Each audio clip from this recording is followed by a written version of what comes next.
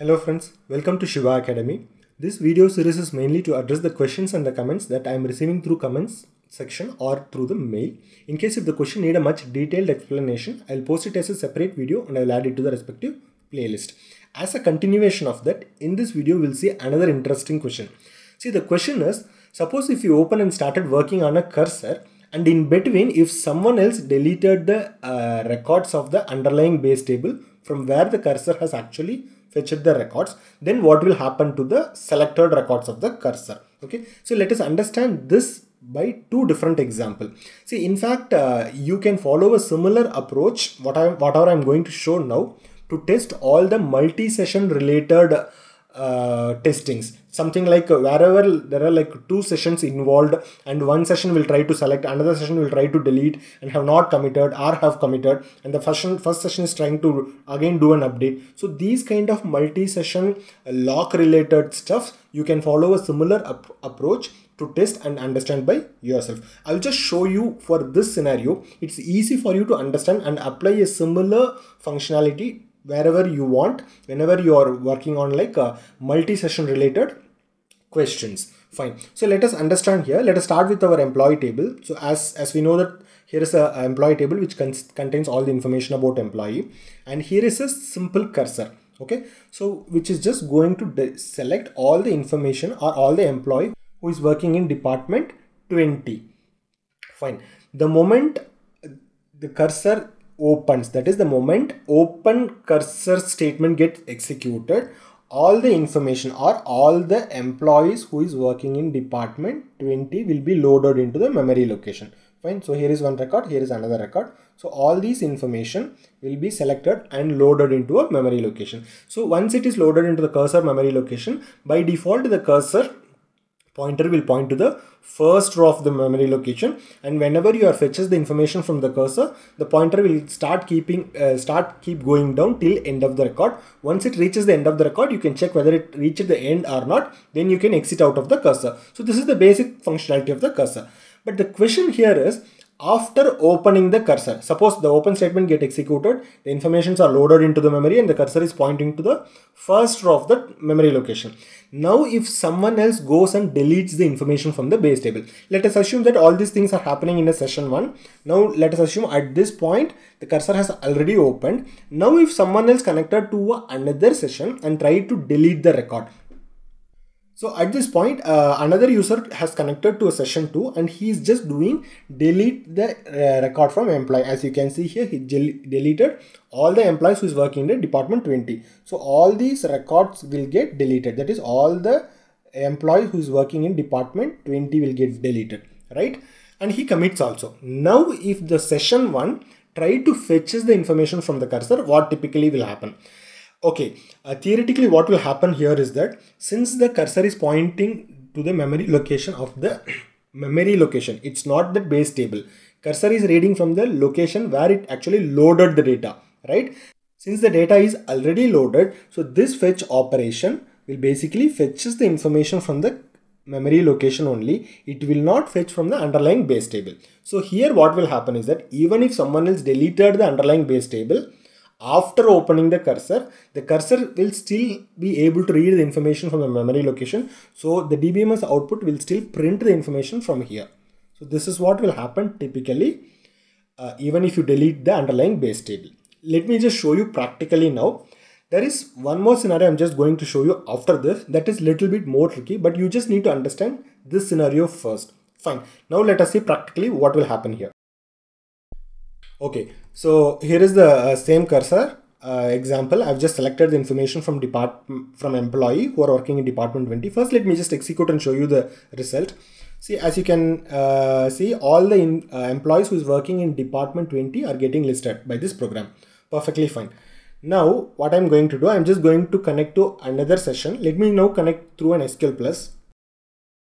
So I've just connected to SQL Plus here. Okay, I've just connected to the same user. Now what I'm going to do, I'm just going to introduce a sleep time here. Log.sleep. Let us make this program to sleep for 20 seconds. Let us make this program to sleep for 20 seconds. So what I'm going to do, after opening, I'm just going to make this program to sleep for 20 seconds. So within this 20 seconds, I'm just going to connect to another session and I'm going to delete the records of the employee who is working in department 20, so that after deletion, we will be able to see whether this fetch operation is fetching and displaying the information or not. Fine. So let me just execute this program. Now the program is getting executed. As you can see here, now it is just going and sleeping because we just put a 20 second. So in the meantime, I'm just going to delete the employees. Delete from employee. Let me delete all the record. Delete from EMP. Commit. Yeah. Now I have deleted all the 14 record, but if you can see here, even after deleting all the record, it is still fetching and showing the information from the cursor. That is because the cursor is reading the information from the cursor's memory location. It's not from the underlying base table, because even before deleting the record from session 2, the cursor has already opened and loaded those information into a memory location. I hope this example is clear, right?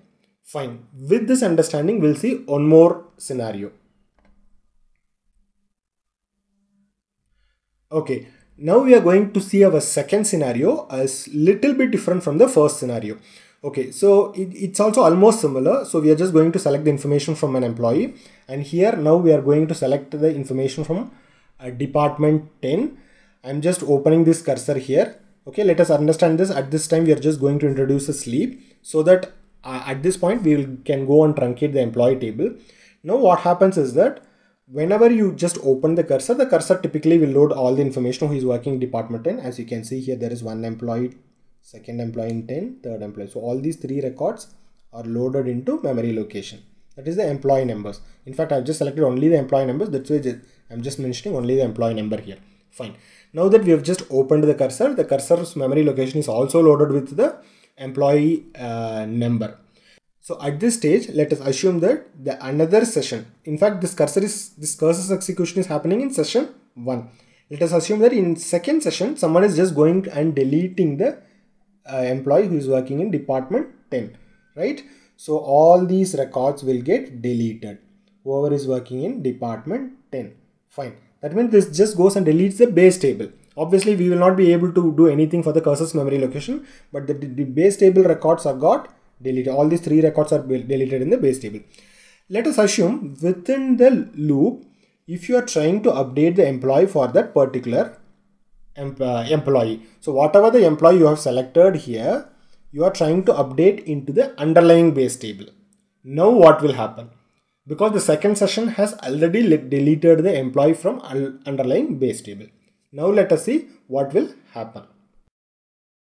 So now what I am going to do, since I have already deleted all the record, let me just let me first select it. Anyway, we don't have any records, right?